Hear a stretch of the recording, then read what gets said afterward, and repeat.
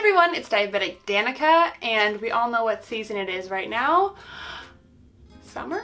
No, back to school! It is technically still summer, but I hear that a lot of you guys are going back to school, and while I'm no longer in school, I thought I could just talk about my experiences having type 1 diabetes and going to school.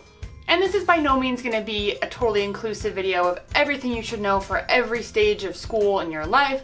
This is just going to be kind of like what I did in elementary, middle, and high school, not so much college. I want to do a whole separate video on that. So I guess I'll just start at the beginning. When I was first diagnosed with type 1 diabetes and I was going back to school, I was in 6th grade and I had already had like a couple weeks of school. I can't remember the exact amount, but I had a couple weeks of school under my belt. And when I was going back, my mom actually came with me for the first couple days just to make sure that I eased back into school and made sure that I was taken care of. Because when I was first diagnosed, some of you probably know that I was severely scared of needles, and so I wasn't getting any of my own shots. I don't know if I was even checking my blood sugar myself at this point. So my mom was doing all of this for me, and I was on NPH and Humalog, so this meant that I actually didn't have to take a shot for lunch at all, but I still had to check my blood sugar, obviously. So my mom came with me those first couple of days just to make sure that I was okay. And then from there on out, what I did was, I don't know if it's unique to my situation or if it's what most people do, but I went to small Christian private schools all growing up until college, and so that meant that the budget was kind of low. I guess all school budgets are low, but we didn't have a school nurse. That wasn't part of my school experience growing up at all. I have never had a school nurse. So our like home base for all of my diabetes supplies and all my support system was in the office. And actually I went to 2 different schools. So my first school with diabetes was in 6th grade, and then a little bit of 7th grade, and then from 7th grade to high school I was in another school, and both of them function this way where I would go to the office for my diabetes stuff. So my mom would go in and talk to the staff about what diabetes was, what my needs were, what low blood sugar was, high blood sugar, glucagon, all that kind of stuff, and we would put bags together to keep in the office of extra supplies and extra snacks. So I would have one bag like packed full of snacks, and then another bag with like, you know, syringes, extra insulin, test strips, lancets. Eventually when I was on the pump sets, cartridges, all that kind of stuff, anything I can need, ketone sticks, and that was all kept in the office. So when lunch would come around, I would walk to the office and I would check my blood sugar. This is once I was checking my own blood sugar. And at the time where I didn't have to give insulin at lunch, I would just write down my blood sugar on a sticky note, I think it was, and put it in my lunchbox to take home, and then I would go to lunch. And if at any point during the day I felt low, I would go to the office to get a snack. So that was mainly my first school, the 6th part of 7th grade school, and how I did it. As I moved on to my next school, which was the rest of 7th grade, and then 8th, 9th, 10th, 11th, 12th, I got an insulin pump in 8th grade, and so at this point I was giving my own shots already before I got my pump, and I was really self-sufficient, but I still remember I would go to the office to do all of that. So 7th grade I would go to the office, my pens were all there because I was on insulin pens. I would dose up, and I can't remember if we would have a staff member double check or not. I honestly don't remember, but I feel like we might have, just because I was still young and we wanted to make sure I was doing okay. So we would write the amount of carbs that I was having on a sticky note, probably, put it in my lunchbox, and then I would go and check my blood sugar, calculate out my dose, do it on my pen, and get my shot. And obviously check my blood sugar before that and everything, and write that down. And it was kind of funny because the place that we happened to keep all of my diabetes supplies was in like the teacher's lounge, which was like, you walk in the administrative office, you turn left, and there were some offices back there, and then a teacher's lounge. And so I would just like, it's lunchtime, some of the teachers are eating their lunch in the lounge, and I'm just like walking on in there, grabbing my needles. But as far as I would remember, I would just give my insulin shot right then and there, and I don't know, I'm kind of proud of myself for being a younger kid willing to shoot up in front of people. Go me. So the one bad thing about this is I would always end up getting to lunch a little bit later than everyone else. I mean, eventually I got pretty quick at doing these things, but at first it was kind of annoying that I would get to the lunch line late. If I had hot lunch, I would never get the front of the line, or I would just come to lunch a little bit after everyone else. But then again, you also don't want to leave class early to go because then you miss a little bit of class, and so anyway, that's just kind of how it worked for me. But then as time went on and I became more and more independent in my diabetes care, I stopped going to the office to check my blood sugar. I would just keep my meter in my backpack with me and check my blood sugar, give insulin through my pump, bada bing, bada boom, go about my day. And this was a lot quicker, it was a lot more independent. It probably made the administrative staff feel a little bit less responsible, maybe, I don't know if they did or not. And it was just a lot quicker, like I could get to lunch quicker, I could do that at the lunch table if I wanted to, and it was just a lot easier. But I think I would still keep like low snacks in the office, which doesn't really make sense to me. I guess because you're not really supposed to eat in class, and that way I could like go to the office, eat in the office, not distract other kids, and then come back. But I don't see why I didn't just keep low snacks in my backpack so I could just grab them during class.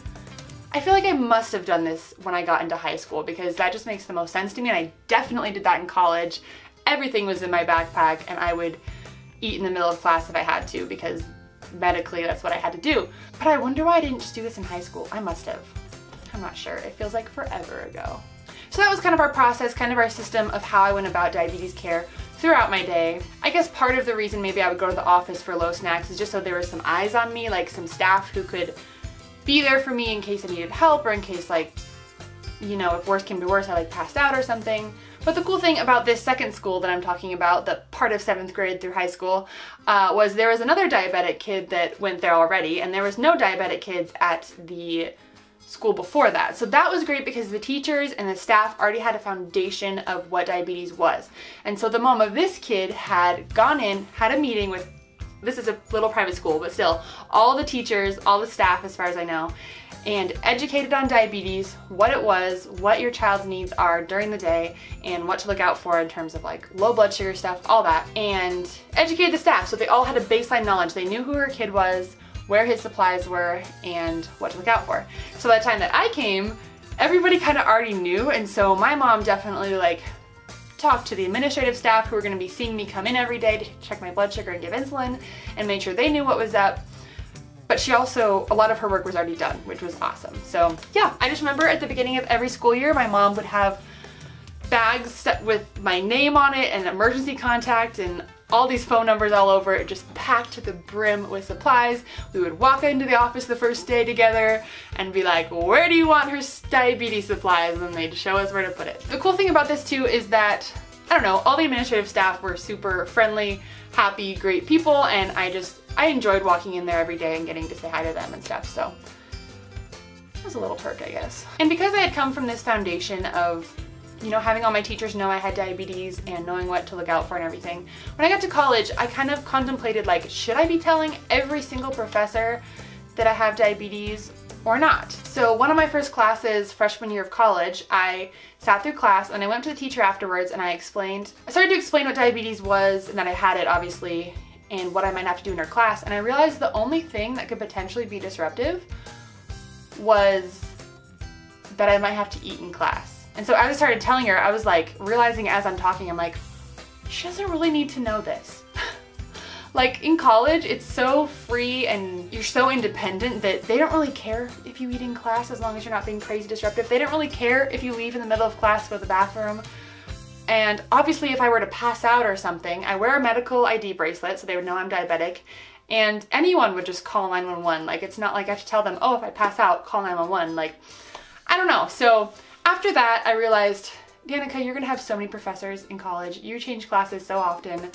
They have so many students, and I just felt for me personally, it wasn't necessary for every single professor to know. So at this point, I was so independent in my care. I had all my supplies, everything with me, and I decided that is how I would go about it. But everyone's different. Some people end up getting special plans through their school to have more time on tests in case they go low or high, or some people in, like, you know, elementary, middle school, high school have to have special plans just to carry their supplies with them and all of that. I feel like mine was a little bit of a different situation just because it was a private school and they could kind of work things out with me. So I personally don't really have any experience with those plans in school to get special accommodations, but I know that a lot of diabetics do go that route. So yeah, that is kind of what I did. I feel like now with the Dexcom, the CGM, the continuous glucose monitor, and Dexcom Share and all that, it's gotta be so much easier, not easier, but it's gotta be so helpful for parents now sending their kids to school because they can see their blood sugars